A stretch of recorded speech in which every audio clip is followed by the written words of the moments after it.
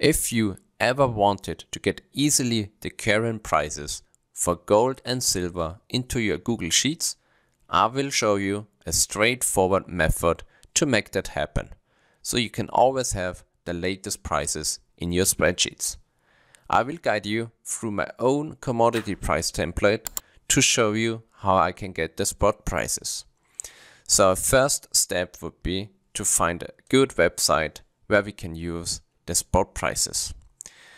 I have crossed the website AdMax, Investments You Hold, and this website has plenty of information about the commodities, and what we are looking for now is the section about the charts, which consists of different spot prices, for example gold, silver, platinum and palladium. I'll go through the gold spot price, and now the exercise I want to show you is that we get this price in our Google Sheets. So what do we need to know? First step is that we know the website. So admax.com, and then this information, gold-price. And the same works for the silver spot price. If you look at the URL, you see silver-price. So we keep that in mind and switch over to our Google Sheet. So first step would be then entering my website. I'm using the price information, in this case admax.com spot prices, and then we need to create a new tab, and here we call this information gold for the commodity. And now the endpoint I showed you previously that we're using gold-price, and now we're gonna use the following command: import HTML.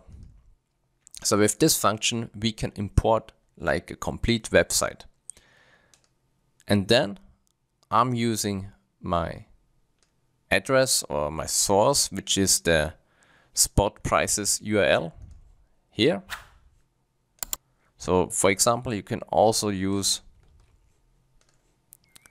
instead of this one, we can use the following: this website, and then we're adding our endpoint we are looking for. In our example, we want to have the gold spot price, so I'm adding gold-price. And now the next parameter is what we want to retrieve, and in our case we want to have a table. So this website consists of many different tables, so you have to figure out which one you're looking for.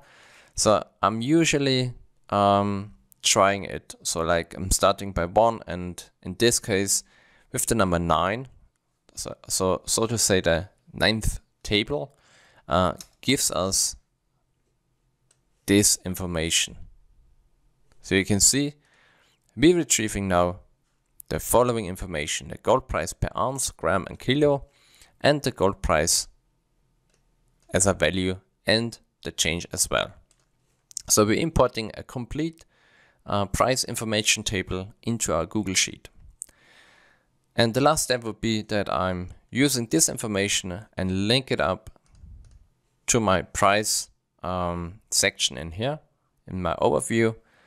And the same goes for like the silver information, that you just change the endpoint to silver-price, and you can use the same information as well.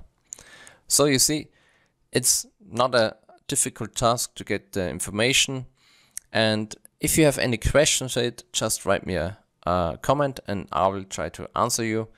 And please don't forget to subscribe this channel to support me making more videos on trading. Thank you very much and see you soon.